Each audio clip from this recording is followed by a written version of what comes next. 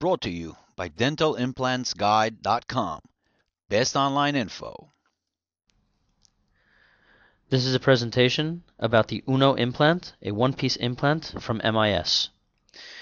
The Uno is a one-piece implant complete with a screw and a square abutment on the top of the implant. It's specially designed for lateral incisors and mandibular anteriors, as well as for narrow ridges and tight spaces.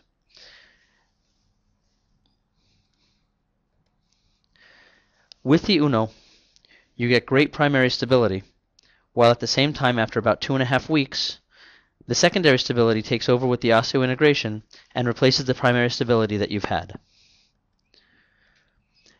The Uno is made out of titanium grade 5, which is alloyed with aluminum and vanadium to make the implant 25 to 30% stronger, as well as more corrosion resistant. It also has a deep thread design, which enables it to get a great grip into the bone, helping with the initial stability. It has a dual thread for faster insertion, so you have fewer rotations as the implant goes into the bone.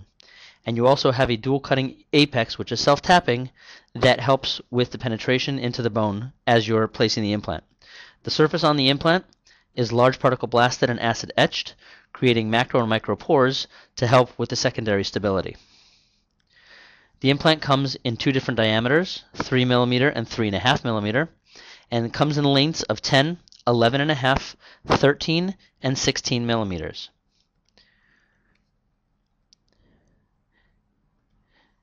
The length of the abutment on the top of the implant is 6.3 millimeters, and the surface on it is just acid etched.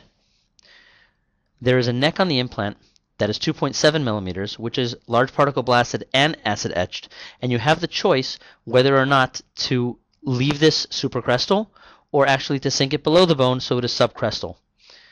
The length of the implant when they measure 10, 11.5, 13, or 16 millimeter is actually measured from the apex of the implant to the top of the threads.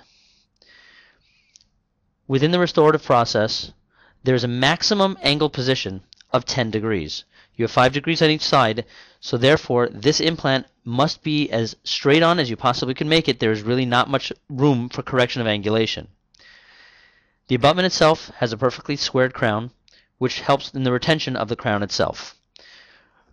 In order to go ahead and place the implant, you will need special keys developed by MIS. There is both a short key as well as a long key.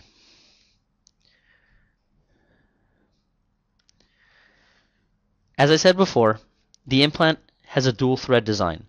What this means is that two separate threads run from the apex all the way up to the neck, and therefore when inserting the implant goes in faster, almost at double the speed, and therefore you are generating less heat and you're taking less of a risk of burning the bone as you're placing the implant. The implant itself has a dual channel at the bottom and is self-tapping. Therefore, as you're placing the implant and it's tapping its way in, it's actually gathering the bone chips, packing them against the side of the osteotomy, and enabling you to get much better initial stability. The thread design is the same from the apex all the way up to the neck. There is a 0.2 millimeter thread, as well as the measurement from the body to the end of the thread is 0.6 millimeters from the apex all the way up to the neck. These all help with the initial stability of the implant and helping it to really grip the bone and to keep its hold. As stated before, the abutment is acid etched, which basically helps to develop micropores within the surface that will help with the soft tissue attachment, whereas from the neck all the way down to the apex of the implant is actually large particle blasted and acid etched that gives it both micro and macro pores to help to encourage the bone to grow into the implant, therefore promoting secondary stability. The apex on the implant has a 120-degree cutting angle, which therefore helps to increase your penetration as you go into the osteotomy. The procedure is a very simple procedure. It begins with the spade drill to help mark the bone. And in this procedure, it's very important to use a spade drill so there's no possibility of it jumping.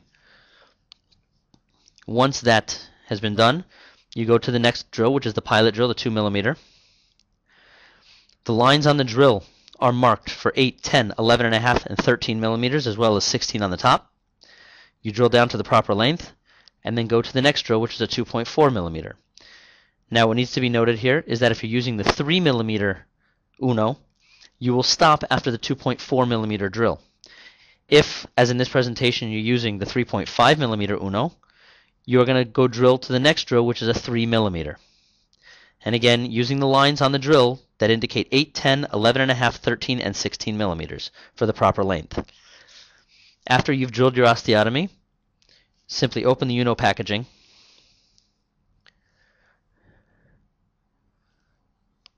twist and pull the capsule, which will then release the vial. Now, what's to be noted here is that this plastic cap on the top of the vial is actually your delivery system. The implant is locked in there.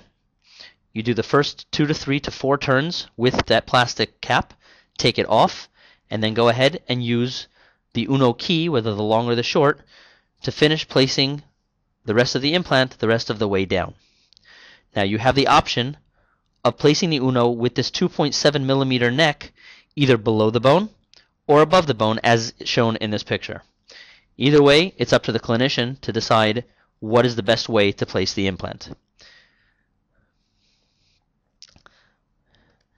That is the Uno presentation from MIS Implants. Thank you very much, and if you have any questions, please feel free to call us. Brought to you by DentalImplantsGuide.com. Best online info.